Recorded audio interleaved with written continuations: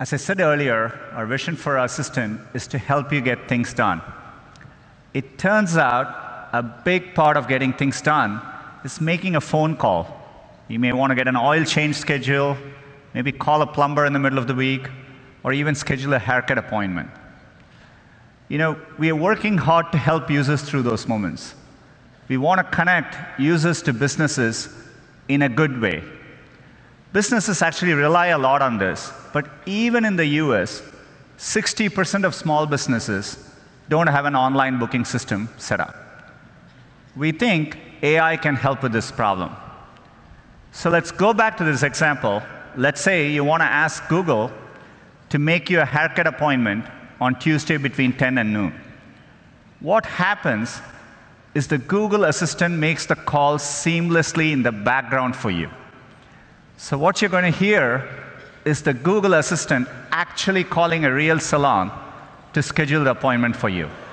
Let's listen.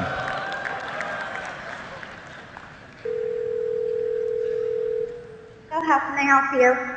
Hi, I'm calling to book a women's haircut for a client. I'm looking for something on May 3rd. Sure, give me 1 second. Sure, what time are you looking for around? At 12 p.m. We do not have a 12 p.m. available. The closest we have to that is a 1:15. Do you have anything between 10 a.m. and 12 p.m.? Depending on what service she would like. What service is she looking for? Just a woman's haircut for now. Okay, we have a 10 o'clock. 10 a.m. is fine. Okay, what's her first name? The first name is Lisa. Okay, perfect. So I will see Lisa at 10 o'clock on May 3rd. Okay, great. Thanks. Great. Have a great day. Bye.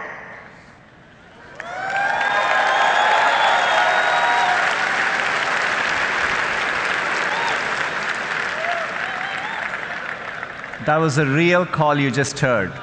The amazing thing is the assistant can actually understand the nuances of conversation. We've been working on this technology for many years.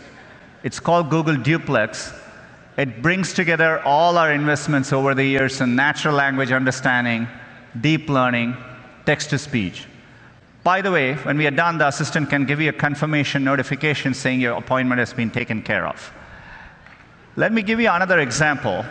Let's say you want to call a restaurant, but maybe it's a small restaurant which is not easily available to book online. The call actually goes a bit differently than expected. So take a listen.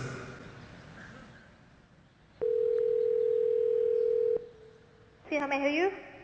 Hi, I'd like to reserve a table for Wednesday the 7th. For 7 people? It's for 4 people. 4 people when? Today? Next Wednesday at 6 p.m. Oh, actually we reserve for after 5 people. For 4 people you can come. How long is the wait usually to be seated? For when, tomorrow or weekday or? For next Wednesday, the 7th. Oh no, it's not too busy. You can come for 4 people, okay? Oh, I gotcha. Thanks. Yep. Bye bye.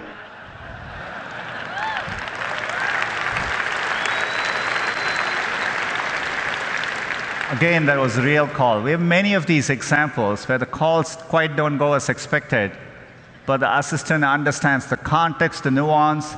It knew to ask for wait times in this case and handle the interaction gracefully. Look, we're still developing this technology, and we actually want to work hard to get this right, get the user experience and the expectation right for both businesses and users.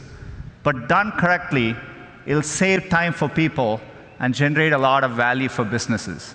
We really want it to work in cases, say if you're a busy parent in the morning and your kid is sick and you want to call for a doctor's appointment. So we're going to work hard to get this right. There is a more straightforward case where we can roll this out sooner, where, for example, every single day we get a lot of queries into Google where people are wondering on the opening and closing hours of businesses. But it gets tricky during holidays, and businesses get a lot of calls.